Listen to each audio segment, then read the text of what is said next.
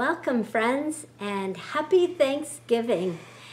It's a time of festivities, it's a time of family, and it's a time to reflect on how you're feeling in the grateful department, in the sense of gratitude. So for those of you who are not quite feeling it, who are feeling like you've had an extra burden of hardships this year in your life, I say our thoughts and prayers are with you, and we can understand what you're feeling, what you're going through, to the best that anybody can understand what someone else is feeling and going through. And just know that we are here for you should you need to reach out for any reason, for anything. And what we know is that we attract like unto like in our lives, so it's important that we are experiencing some sense of gratitude and thankfulness for our life.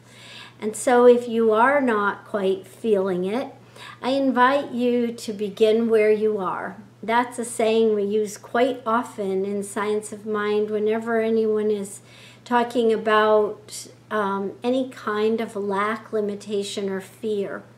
That for each one of us, we must simply just begin where we are. You don't go from 0 to 100 in a second. It takes time to build into that energy of anything that we're looking to create a habit in that sustains our life. So begin where you are and find something to be grateful for, some little kindness, maybe even just the weather. Maybe it's a beautiful day on the day that you happen to be watching this video. Maybe someone just said something nice or kind to you or did something for you.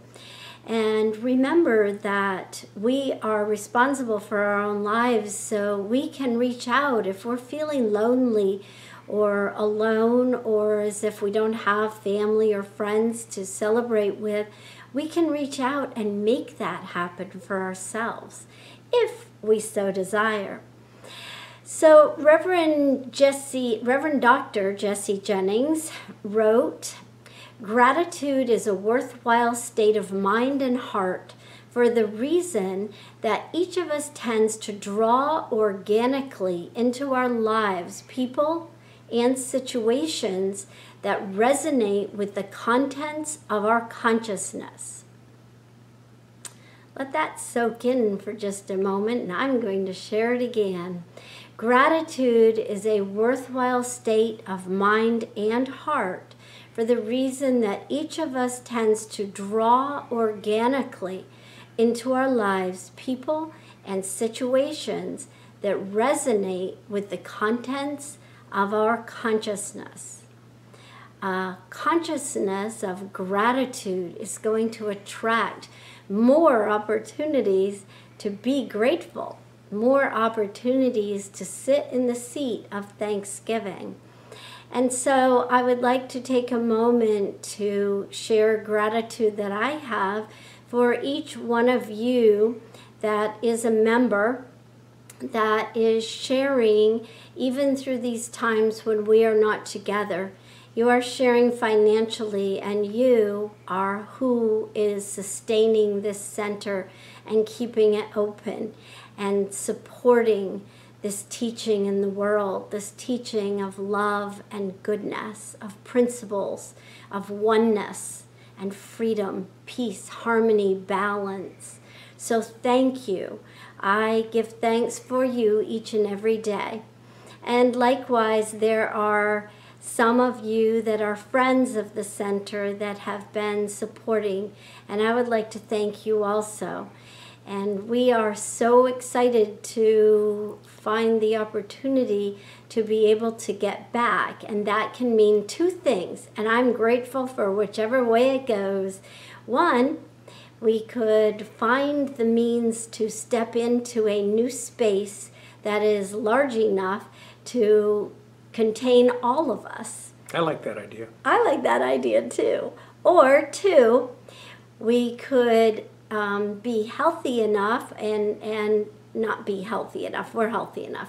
We could have a society that is healthy enough so that we feel that we are able to open the center back up. It is a small space. And on that note, rather than go down the rabbit hole, what I'm going to say is that I am ever so grateful for this decision that we have made collectively as a board to close the center, because each and every one of our members has continued to stay healthy through this time. And I am eternally grateful for that. And so I have much to be grateful for. And imagine how grateful we will be when we actually all get back together again and get to do all those hugs again. Yes. Great. Well, I want to go back to what Dr. Jennings said. He says that we draw organically into our lives people and situations that resonate with the contents of our consciousness. We talk about that a lot in Science of Mind.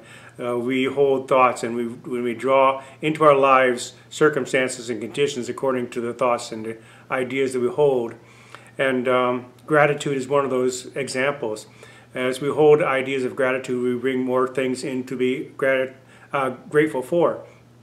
It also works the other way around, that if we hold consciousness of poverty or sickness or illness or whatever, we open a space for all that stuff to tumble into us just as easily as gratitude can.